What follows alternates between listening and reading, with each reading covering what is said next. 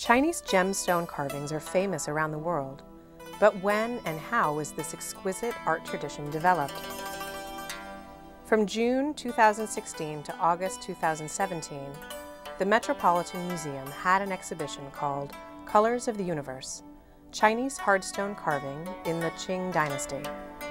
It showcased around 80 exquisite carvings drawn from the Met's own collection. Hardstone carving is one of the oldest arts in China, dating back to the 5th century BC. Hardstones were not carved on a very large scale until probably the Qing Dynasty. China itself does not have much deposit of hardstones. Most of the hardstones that you see in this show were imported from elsewhere, largely from Europe or the other parts of Asia, especially India. The Qing Dynasty was the last dynasty in China, lasting from 1644 to 1911. During the 17th and 18th centuries, successful military campaigns expanded the Chinese territories greatly. Today's map of China fits right into the Qing Dynasty's map.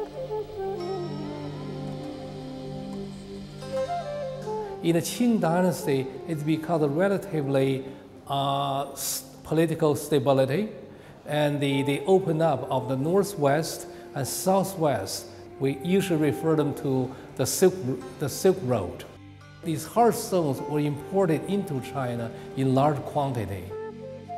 The Qing Dynasty was also a time when the imperial family patronized hardstone carving. The imperial patronage was a very important factor that brought about this very large creative age of hardstone carving. Hardstones are semi-precious stones like jade, agate, turquoise, quartz, etc. Usually on the morph scale, they're between 6 to 7. That means they're much harder than steel. You cannot really carve them. They can only be worked by abrasives. Abrasives are just hard sand.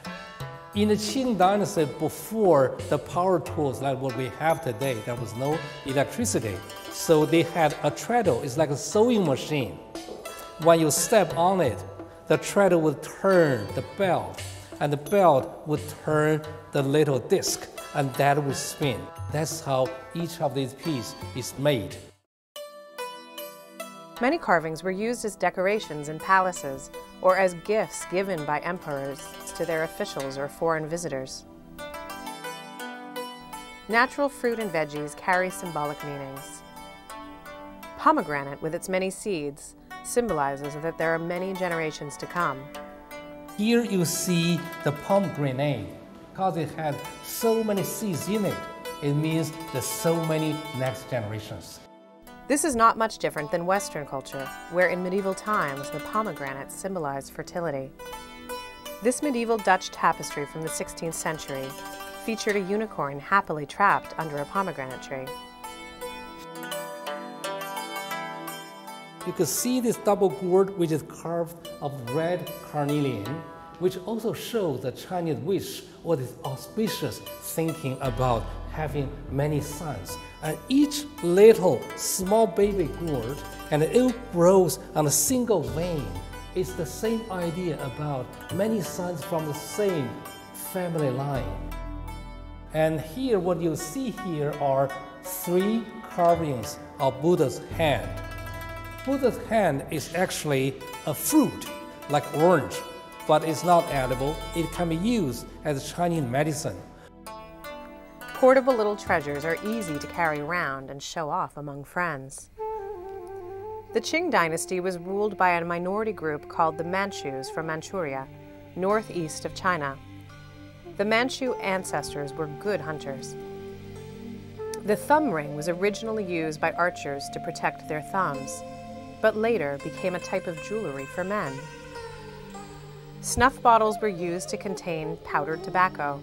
Snuffing tobacco and other powders through the nose can feel refreshing and open up congested sinuses. It was very popular during the 18th century. My favorite piece is this very little one made of white agate. looks like an animal turning its head. And this is actually the natural part of this stone.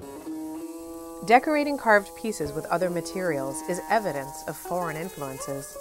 For example, what you see here is a horse carrying books or Buddhist sutras, and an elephant carrying a vase on top. It also shows the influence of Indian art.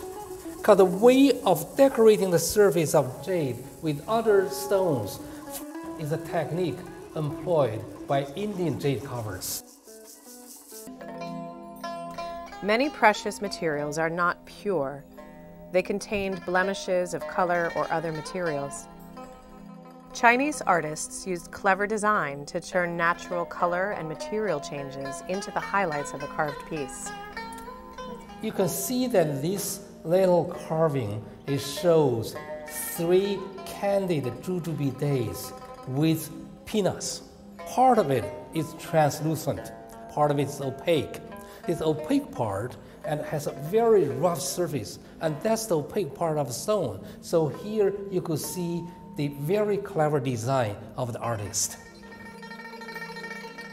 What you see here is a brush holder or flower holder, which is made of chalcedony.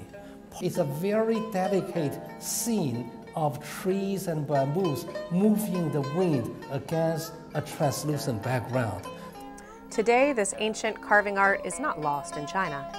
With modern power tools and ingenious designs, many masterpieces are created for the public to enjoy.